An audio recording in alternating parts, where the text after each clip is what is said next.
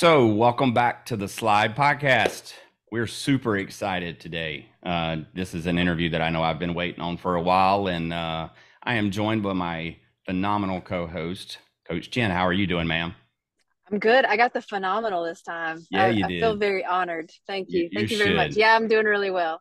Awesome. Well, we're not going to spend any more time today, like chit-chatting like we normally do, because we got an exciting guest, and I want to introduce Ben Jenkins. I'm sorry, Joel, take that out. Ben Jenkins, uh, owner, founder of Warstic.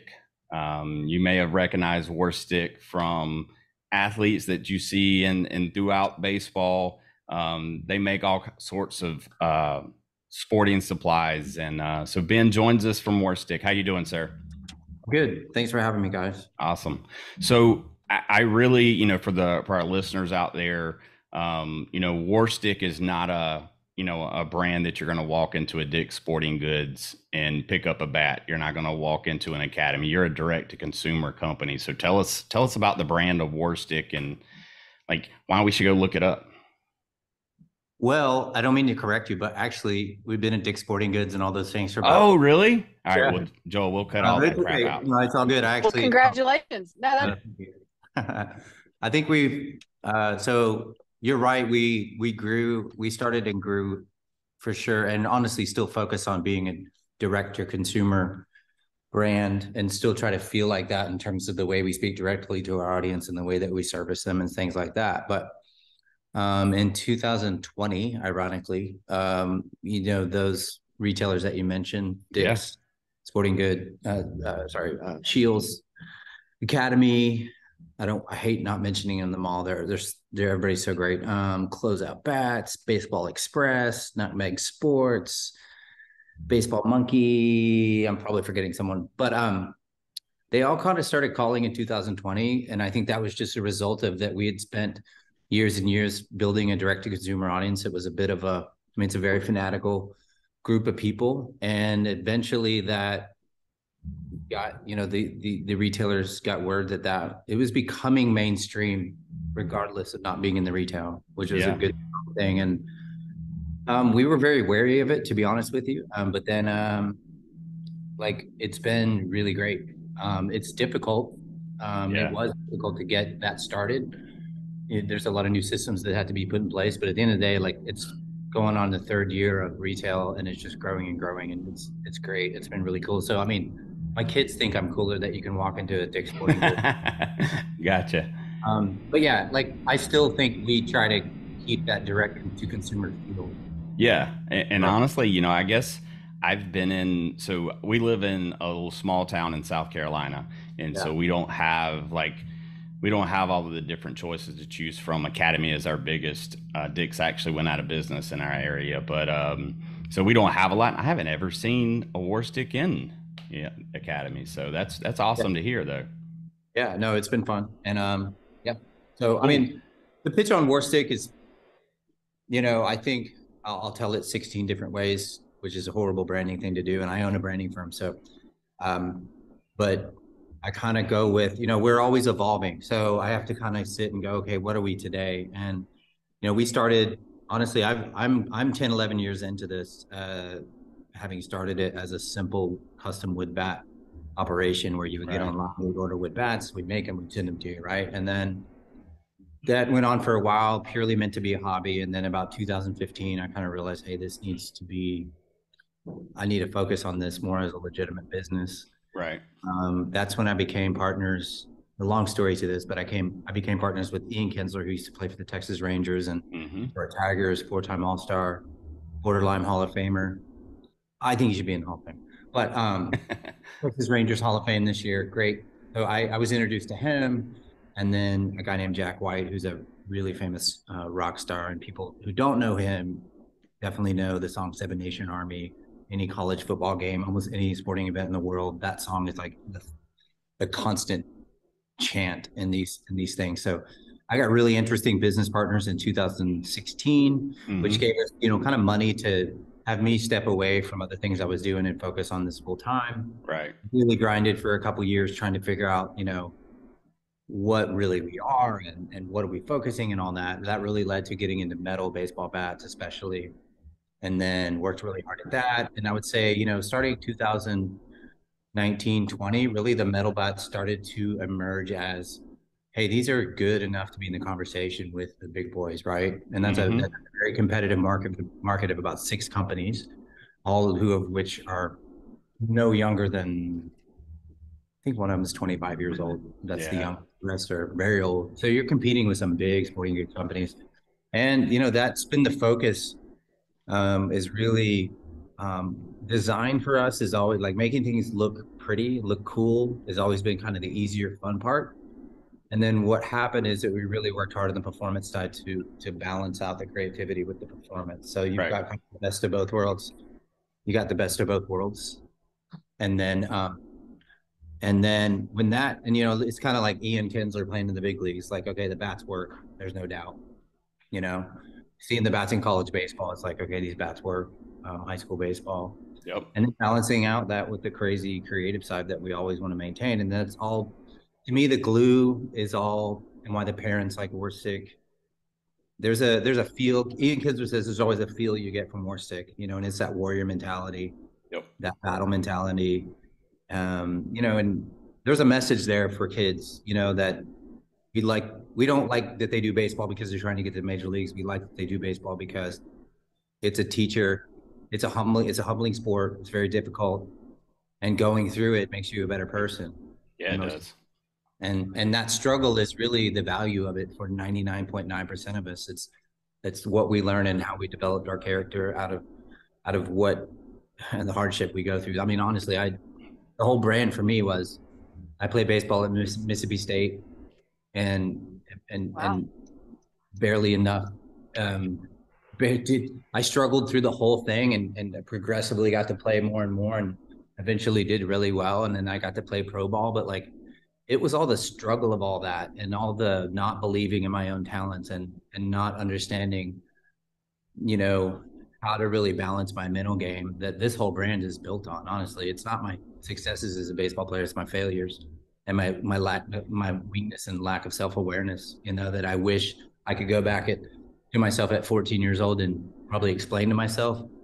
I don't regret it or anything because I get to do this, but it is built on my lack of these things and what the things that Ian Kinsler has that are he's so great at. It's not his physical abilities, he's a great athlete, but it's the mental side and the way he conducts and manages that and his emotions. That's so why he made it, so I like that our brand makes really cool stuff that really works well, but there's a message to deliver with those products. And like the simplest form is just like this logo. We teach kids that it's one line represents the past, one represents the future.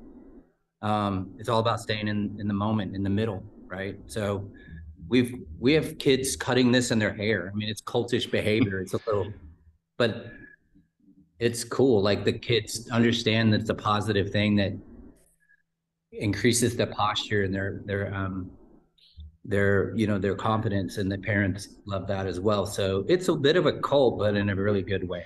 Well, honestly, like I think the story is what caught my attention because I've read since starting this podcast 10 months ago, I've read so much literature on different bat companies, but the warrior mentality is what caught my attention. And I've said this on the show. I struggle with self-confidence. My son struggles with self-confidence. And so I gravitate to brands like your brand that says, push through, we're a warrior, you can do it.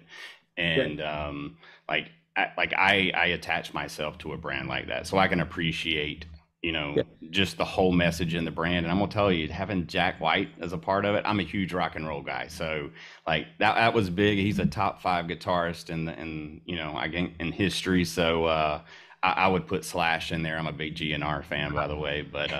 But anyway, no, I love the product, man, and I appreciate you for being here. So no worries, man. I enjoy talking about it. It actually gets me to stop working for a minute.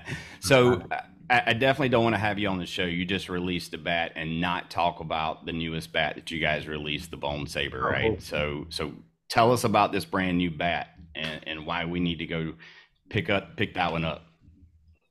Yeah, can I go grab one real quick? Yeah, go ahead. Because they're right here.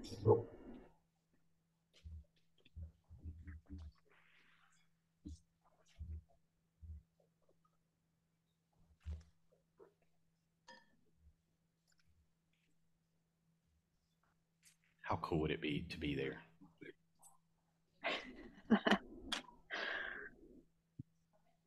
Okay. Yeah, look at that.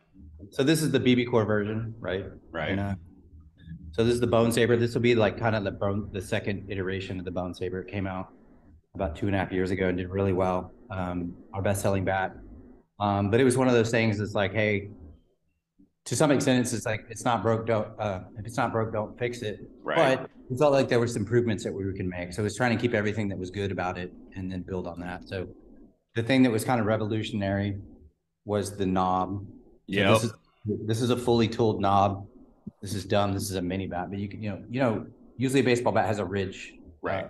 To it, right? So a lot of the wood bats we were making for our pros, like Eric Hosmer, I think I got this idea honestly from the bat we were making for him. It's like really pretty smooth, tapered knob with no lip, Right. But something to hold on to. So this is a patented thing that we have, and we're the only one that can make it. It's super comfortable. So we would never change that. Like anything that we make with the Bone Saber tag on it, it's going to have this. And then really what we did to change this bat up is that we felt like it could be a little bit more balanced, right? So we changed the barrel shape into a double taper barrel, meaning like it actually goes here to here, and then it starts to taper down from there. Okay. But then it actually tapers again. So almost every metal bat goes kind of like this. The barrel goes drops. Here, probably down to here. It's actually one barrel. So definition of a barrel gets a little tricky, but in our mind, this is a great hitting surface here for like hitting the ball the other way. And if you get something off the end, you've got meat here, but it's really all in here. It's kind of angled. It's just, I like that. Yeah. It just makes the feel of the barrel huge, but like quick, responsive. So this bat, like, I mean, the compared to the old one, like it's more balanced. It feels incredibly light. I mean, we're getting exit velos like 105 kind of stuff. Really good. And so it's good. It's crazy. The whole thing in BB Core is the regulation, the 0.50, right? Right. That's a measure. Like you can think of it. It's not really exit velo, but it's easy to think of it that way. Like these bats get measured at different points along the barrel. And if you surpass 0.50 on average, the bat fails. So this bat actually passed at 0.50, which I've never seen. We've never seen that. Like usually it's 0.498, 0.499 maybe. But like the whole game is to get as close to the line as possible without going over. Because I mean, we have seen companies, I could send a bat to testing and dumb it down and then make them hotter. Well, the reality is that some companies have found out that you actually can't do that because all the other bat companies will turn you in and then you're back. Right. I have no interest in that. I've never been a fan of our taglines, it's not the weapon's the warrior. Yeah. I'm not gonna be the guy that's like telling my kids to go shave their bats or make, it's just kind of like these bats, all these BB Core bats by all these companies are tremendously good bats that perform at the standard. So to me, it's not about Warstic or this one or that one. It's like, which one fits you? Like what one fits your swing style and your style, things like that. So there's a lot of great bats out there. So anyway, but the Bone Saber is just super cool, man. Super clean. It's actually one of the only lighter colored bats in college baseball. It's like a natural. Like that. So we had a kid on our team this past year had the previous version of that Bone Saber, so it was pretty awesome. Yeah, I mean that's it. I mean it's just a big improvement on something we thought was already good, and it's just now getting out onto the scene, and then there's a youth version of it, and there's the USA version of this is actually kind of getting the reputation as like the hottest, best bat in USA baseball, which is the first one we've ever done. That's huge. That's you for Yeah. in our area. Like, so all of our rec or youth programs have to go through a USA. And so any U trip bat or any of the other bats, like we can't use them when it comes to tournament time. So having something like that is amazing. Yeah, I know it's cool. And we just, cutest thing ever. I can't reach it. It's over in the showroom, but we have a T-ball version coming out that's like, No way. it's the cutest thing ever. So Well, you know, the like ball the handle. works for us, and it's, it's just all the different iterations that we make. We're doing it, and then we make special colors of it sometimes, and we're coming out with some new Oh yeah, things. I missed the special release that you guys had that had the new artwork. You guys had I missed that last one, so I'll be waiting for the next special release. So, Yeah, that stuff well, goes fast. So yeah. So obviously our show is geared towards youth baseball. yeah, Jen and I are youth baseball coaches. We've seen, witnessed everything that's gone on in youth baseball over the past year, and there's been so many great stories that we've had the privilege of covering on our show. We've also talked about a lot of bad situations. Ben, just so you know, we had a lady on that was attacked. Christy, she was an umpire in Mississippi that was attacked. She got a big black eye. She was on our show.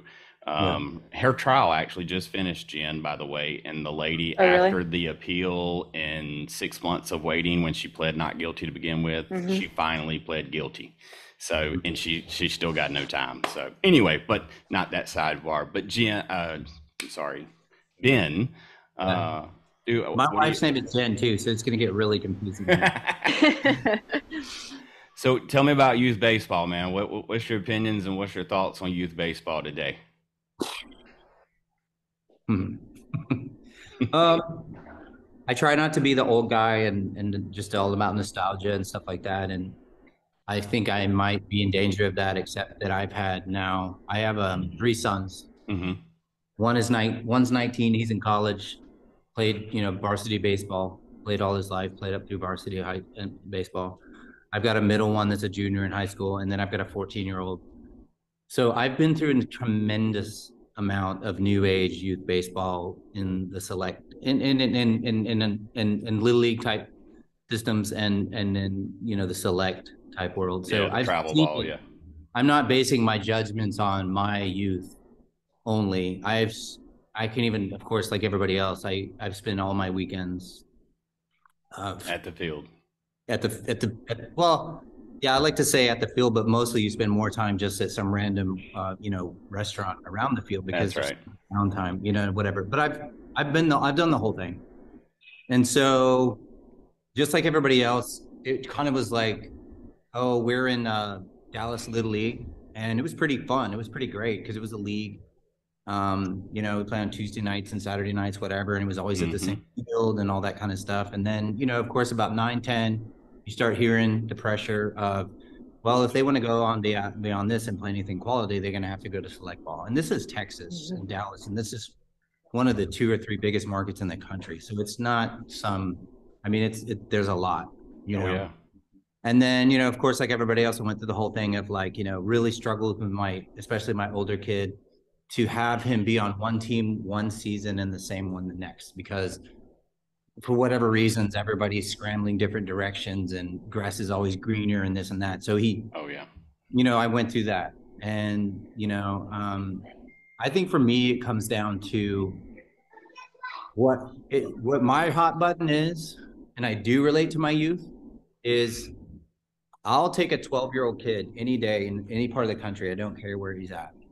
And I will bet $1,000 with his parents that I can win this. And I'll say, hey, Johnny, name 6 kids, first name and last name, that you play against this year, that you will play against on other teams. First name, last name, not kids from school or something like that, but on these other teams that you play. And the reality is they usually can't name even one. Yep. So that really bothers me because I can go back to age 12 to 11, 12, 13. I can name 50 guys. Marco Cisneros, Jesse Cisneros, David Gibraltar and his little brother. Right. I can go on and on, right? Like these names are ingrained in my mind for a reason. And that reason was I had a tremendously awesome youth baseball experience. Right. I did play in the select league back in the day, but it was the key word being league. I think this is where everybody goes the wrong direction. They focus on the idea of travel ball and all this and this and that and what's wrong with it. I think it's that there's no leagues.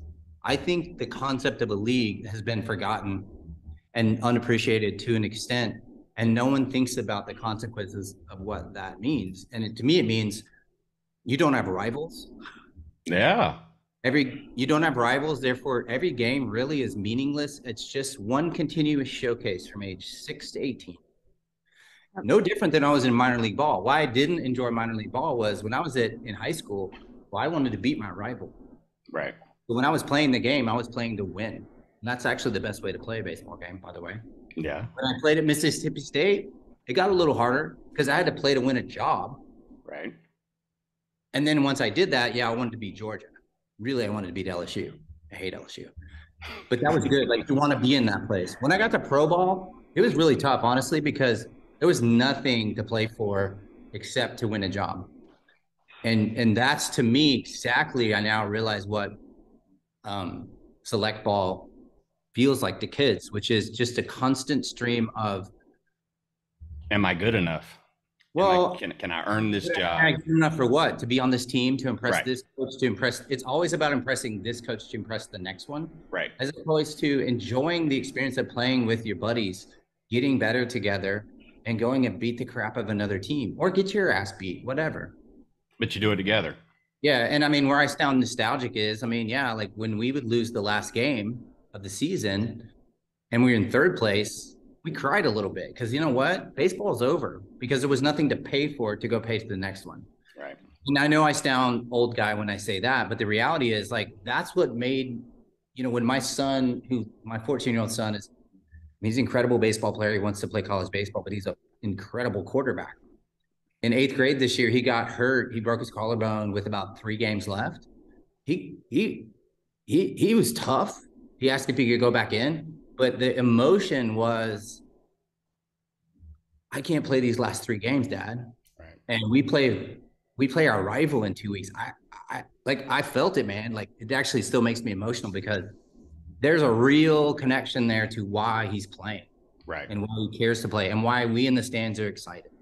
So when I go to select baseball and I get up at 6 a.m. to come to an 8 a.m. game, what I experience mostly looking around is complete boredom on all fronts, just going through the motions. It just all lacks a purpose for being there and enjoying the moment of doing it and enjoying that season and the next and stuff like that. And I think that's all a matter of the way we do it.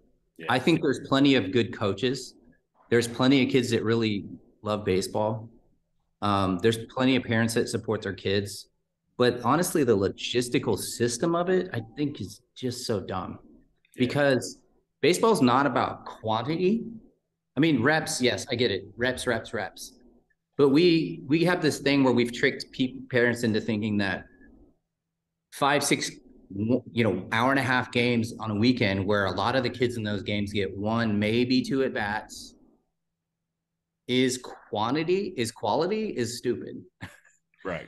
And then, the idea that, from a family side, yeah, I mean, you spend your entire weekends are dedicated to this.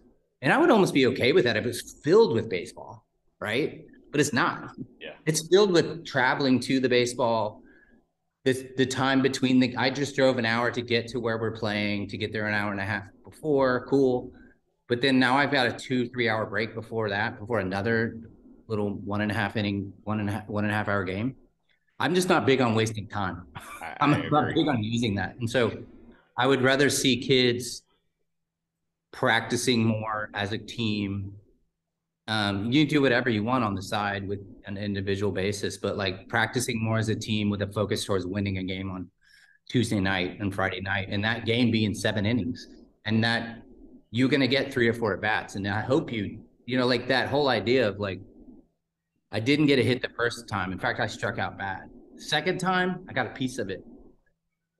Third time, I got him. Right.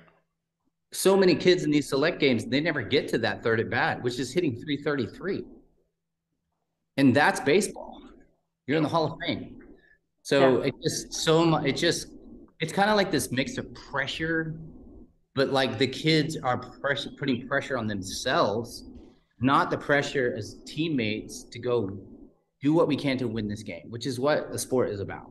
Right. And so a lot of college coaches will tell you, um, I think we're sponsoring University of Missouri this year, and all these bats will be in the SEC, which is cool. And that coach, we kind of talked to him a little bit, and like I hear this from college coaches, which is they're getting kids that are all skilled up, whatever, but they lack the natural instinct to compete. You know what I mean? And that's a problem. They have to spend a lot of time the first year getting those kids to want to compete and even understanding what it meant, and quit thinking about yourself and think about the greater good of the team. That's when you play. That's when you go unconscious, right? When I'm only focused on beating what's in front of me, I'm not worried about myself so much. It's a really, the whole analysis by paralysis and all these kind of things. It's like really hard to play like that when you're self-criticizing yourself all the time. That's it. I think you bring up a really good point.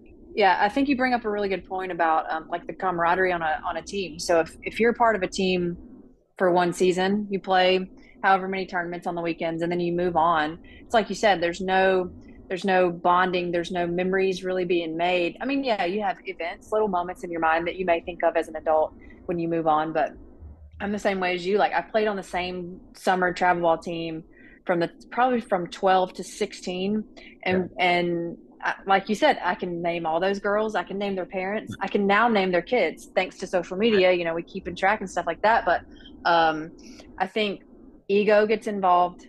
I'm about to go into the softball world of softball commissioner for our rec league, and so I'm going to find out pretty quickly what the true problems are in the world of D2 softball. But that's a whole nother monster. But I think ego gets involved. I think when you talk about not developing leagues, it's because this coach and that coach don't get along, and he hurt my feelings last year, so I'm not going to ask him to have my 8U team. I'm going to do the 8U and the 10U team, and then I'm going to have this whole monopoly. And it's like, really, is this drama. what it's all about? It's also a monopoly on fields. I mean, the hardest thing about starting a league is that all the tournaments have the fields eaten up. So that's not so much the case on the weekday. I mean, we're actually working on some things here in Dallas with some folks where we're going to experiment with leagues during the week, because that's when these fields are free, and actually with the purpose of getting the families' lives back on the weekend. I can't talk. I mean, it's kind of in development, but from the field, fields are a major problem, and just how they're looked up, and it's kind of like you can't play baseball unless you have a place, and that's easily one of the hardest things. Even to practice. I mean, this is a difficult thing all around. Well, I can say so that the fields has been something that we fought with here in South Carolina, because our county owns all the fields, and travel ball teams get priority over everything on the weekends. There's no time, and then we're a part of a situation where we have two youth communities in the same city, and they're sort of rivals with each other. One owns a complex that won't let you have to rent everything. But my point is, like, I've wanted to get kids together on the weekends, and just random kids. They don't have to be with each other's teams. I want them to get to know everyone and just take them to a park and play. And we don't even have the ability to do that because our parks are locked up. Doing like a coach ball game, Sandlot style thing. Yeah. I mean, just let kids come out and play. Yeah. I mean, it's just... It's how it's evolved. I mean, there's some good things about it. I think that kids get generally more instruction than I did as a kid, but it comes with a whole lot of baggage. I'm a big proponent of not specializing. And it's another thing, college coaches, and no one listens to college coaches and major league scouts as who exactly you should listen to, but there's kids coming to college who only played select baseball all their lives, and they didn't develop their athletic ability and body. So they come into college and they get back injuries or something because they're not full athletes yet.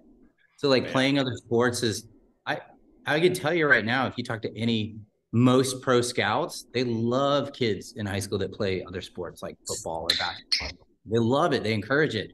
It teaches leadership, competition. It develops more of an athletic ability, a full athlete. These things really are common sense, but like our specialization in baseball and really other sports, it's not like baseball is the only one. Like you've got specialized football now that's all year, specialized baseball that's all year, specialized hockey, specialized lacrosse. Everyone's full year. So how do you play other sports? I mean, I've had to work really hard with my youngest, for instance, who, dude, he'll play anything you throw in front of him. He'll pole vaults. I did it. Soccer, all that stuff, and I love it. And he's going to be in 9th grade. So it's starting to get where we're having to make some choices, and that's okay. But he ain't stopping. I mean, I don't want him to specialize in baseball for as good of his baseball ability. I want him to play football because I think it's good for his baseball. And I think a lot of even like coaches' sons, these travel ball parents that just go from team to team, they don't want to take that time off to really truly invest in the kid. That fully well rounds the kid to be prepared to be competitive and understand what being a teammate's like. I mean, I think that's honestly, and hearing you talk about what college coaches say is we individualize baseball at such a young age, and it becomes just solely about that athlete at such a young age that's what that kid thinks. And, that's how they grow up is it's just me. It's not about us anymore. It's just about me. Yeah. And I think that's hurting, I think, a lot of the kids. So. Yeah, I mean, I've always tried with my sorry, I'm sorry. Well, I was just going to say I'm a physical therapist, so I see the kids now who are in their 20s and 30s that only played baseball. And what injuries do they have? Shoulders, backs, sometimes hips, overuse injuries. They can't throw the football or the baseball with their son in the yard because of how hard they were on their bodies 10 years ago. So it's sad, but it's like working out in a gym, but only doing half the exercise. Right. Yeah. Instead of full body, like the guy that only does, has got the little bird legs at the top. And doing the We've seen them all every day. That's not a healthy, functional way to be a human athlete. No. I tried with my sons. One, my sons all know they're from Texas. They know how to surf competently, really competently. They know how to fly fish. They love the outdoors. They all do creative things like I do.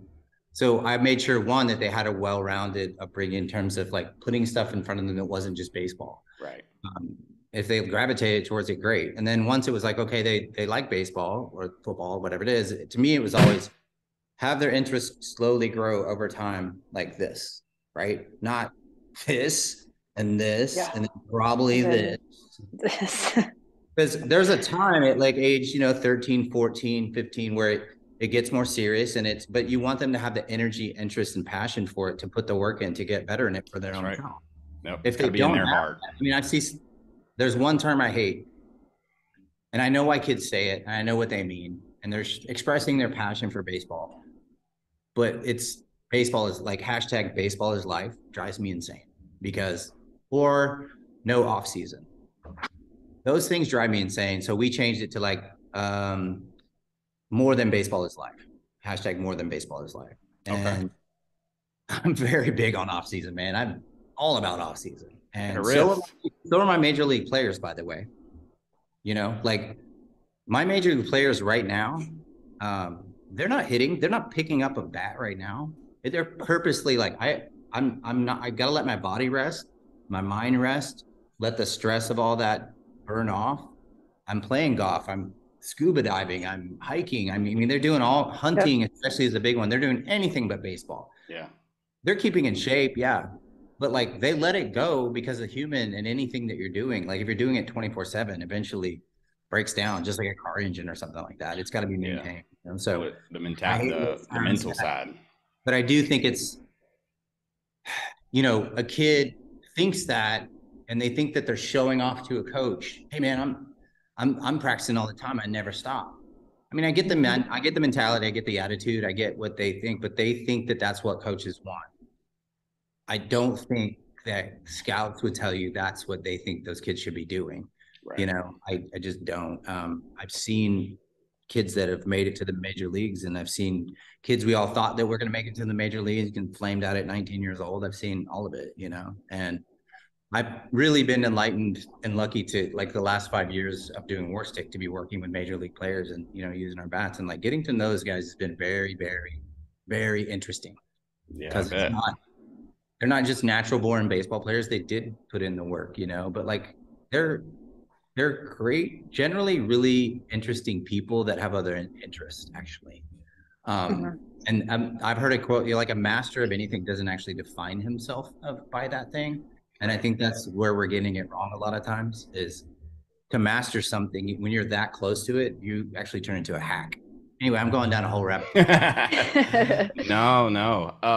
I think my childhood was very similar to yours. I remember every individual I think that played infield on some of the teams. It was pretty crazy. So what advice would you give parents today from an age of 6 to, let's just say, 6 to 14? What advice would you give parents today around like helping their child become a better athlete? Yeah, I mean, I think, man, that's a big question. I would say expose them to all the sports first. Like, if they want to try lacrosse, hockey, whatever you can afford to let them try, do it. And I know that's challenging. What I see a lot of times is people pushing a kid in a certain sport because the parents want them to do that, or they think they have a better chance and all that kind of stuff. Oh, yeah. Maybe they are being objective and they see what the kid's good at and not, but the reality is, like, you can definitely cause someone to not love the sport by what you put them through, but you really can't truly make a kid love a certain sport, like, to the degree where they're going to take it a long way. Like, even high school, even, especially college these days, is pro ball. Like, if there's not the passion, the natural passion to spend that much time with it, why would you force that? Right. So, like, that's the big one, is like, present them with things, encourage them to try hard at it. And then when they pick what they really like, definitely make them understand, especially in something like baseball, that repetition is important. It's not a natural ability sport and things like that. But like, yeah. I just dig on, I have my middle son, 16 years old now. He's a junior in high school, great catcher all his life, really good baseball player. But I can't tell you the amount of joy he gets out of playing high school linebacker in Texas. Like, oh yeah, Friday Night Lights. It's a big deal in Texas. Nothing like it. And it's like, it's a special love, man. Like, and I mean, the amount of fun for him in that sport, and the amount of the teammate he is to his teammates, and the leadership that he endues, and just how in it he is, it fires me up so much that when he told me at the beginning of last year, he goes, "Look, Dad, like, I've kind of taken these things to this extent, and I know I can play high school baseball, but for what I'm doing, I want to play college football. I want to be in the weight room every minute that I can, and I can't do that playing baseball." Right. And people are like, "You're letting your kid play baseball? Quit baseball?" And I'm like, "Do you know how happy I am that my kid loves something that much?" That's right. Yeah. Mm-hmm. I told him, "Quit tomorrow, bro." Yeah. My own Warstic. So it's all about that. Like, that to me, like, I'm so, like, and then seeing him, when he was a captain of the football team this year, he just blossomed, and just seeing him out there doing his thing, man, like, I think a lot of it, we got to get to know our kids, and you got to get to know. You got to watch and listen. You got to listen and watch, and you can tell, like, just like, joy is something you can see, like, just watch. You know what I mean? Just watch and observe. Take yourself out of it. Take whatever you were good out of it, and just let that flow into let them lead you into what they're going to do. Because it ultimately, like, my 14-year-old is a different beast. Like, the kid will not come in from the front yard ever, like, ever. Like, "Dad, throw with me. Dad, throw with me. Dad, hit with me. Dad, throw with me. Dad." Like, I mean, it's like, I never say no, because why would I do that? But, like, I'm not, if you have to have a kid in a sport where you got to say, "Hey, man, you probably should go practice, do some extra." Well, yeah, that's just their level of that's just reflecting their level of interest. I mean, make sure they understand, hey, they need to understand where that's going to end up, but that's okay, because it's more about finding what you really do want to go spend that extra time with. It may not be sports, by the way. And that's super okay. I don't play sports anymore, but I like my job. Yeah. Well, I love, if Bryson or one of our other hosts was on here, I had dreams of playing in the MLB. And I wasn't that good. I realized it. I probably could have pushed it a little bit further, but, and I love coaching Little League, but my son, he just hadn't found that love yet. And so, we've gotten offers to play for some travel teams, and I'm like, look, he's just not there yet. Yeah. And, right now, dude, he is so involved in Elvis, Prince, Michael Jackson, like that's what he loves. That's awesome. And I'm just going to keep feeding whatever he loves, because it may not be the thing that I want him to do most. And because I'd love for him to be that middle linebacker and, loving smacking people, but I got to let him do his thing. So yeah, you got to let them do their things. And that's just when they're going to be happiest. And it's when they're going to work the hardest. I think that's what people don't realize. When they love it, that's when they're going to do the work, because they're doing it for themselves. And that's who they should do it for. Baseball is such a game of failure that if you don't love it enough, the failing will just crush you. So it's hard. Yeah, it's a miserable sport to play. It's like being a Marine. If you don't love the misery, like, why would you do it? Right. Well, Ben, man, I thank you so much for your time. I don't want to hold you up any longer, but I got one question for you. We ask all of our guests. I'm a big music guy, but this is a hard question. If you're walking up to bat today, what's your walkout song? Oh, man. It's weird. I've almost never thought about that. Yikes. You got me right there. I mean, I think I'm going to have to say Jack White, Dead Leaves in the Dirty Ground. Okay. There you go. I have to look it up. That's my gut thing. If I had to go non-Jack White, I would go, oh, man. God, I don't even know. I'm not a big walk-up song guy, to be honest with you. Okay. I like batting gloves. Yeah, we'll stick with the Jack White thing. Okay. All right. Hey, were you a White Stripes fan before Jack came aboard? Yeah, strangely, for sure. Like, as I started my own business as a designer and branding, it's constantly on the computer, just hours and hours of design on the computer. So one of the things I do, and a lot of designers, we listen to music repetitively because it puts you in a zone, but you don't hear it anymore. Like, it's there and the groove's there and the energy is there, but like listening to the same albums over and over is kind of like a design trick in a way. It's a focus trick. Okay. For sure. Jack's early stuff, White Stripes, all that stuff was one of those rotations for sure. So when it came along and I got to meet him and stuff, it was definitely very surreal. It's normalized on me now, but I try to always remember that I'm really lucky to have it going on and to have him. It's different. It's more of he's more of a brother to me now, and like a guy, a fellow artist that I just know when I wake up in the morning, he's working. Yep. And I'm doing something badass. So I'm like, I better get up and love that. Nice. Yeah. That's awesome. That's the thing of it. And I'm always inspired by his just work ethic, man. It's insane. That's incredible. That's great to hear, because I'm going to tell you, as a fan of music, man, we need it now more than ever. So he's keeping rock and roll alive, that's for sure. That's it. Yeah. Well, awesome. Ben, thank you again so much. Hey, tell us, how do we find Warstic? How do we find information about the company? Just warstic.com, warstic.com. And then, we got the Instagram, and is where we're pretty active, and Facebook for the parents. Awesome. So, yep. Cool. Well, thank you guys very much. Ben, if you'll hold on just 1 second. But for all of our listeners out there, thank you guys very much. And until next time, Jen. We'll catch you on the slide. We thank you for toughing it out and pushing through. Now, let's go teach the world great sportsmanship, leadership, to go inspire someone through your dedication and excitement for the game. Make sure to smash the like and follow button on all social media at the S.L.I.D.E Podcast Show and the S.L.I.D.E Pod on Twitter. Plus, leave us a review and feedback. Until next time, we'll catch you on the slide.